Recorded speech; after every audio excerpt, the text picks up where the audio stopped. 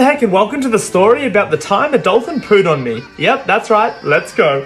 I was traveling Hawaii when I decided to go for a snorkel in the ocean. After seeing this cute turtle, I decided to go to the deep end to try and find a dolphin. Not long after I swam out the back, I saw a whole pod of them. It was so freaking cool. I then noticed a plastic bag stuck on one of the fins. I really didn't know what to do, so I decided to try and swim up to it and grab it. But that obviously didn't work, and guess what happened next? The dolphin decided to poo in my face. Yep, that's right, it pooed on me. Hawaiian dolphin, if you're watching, I was just trying to help.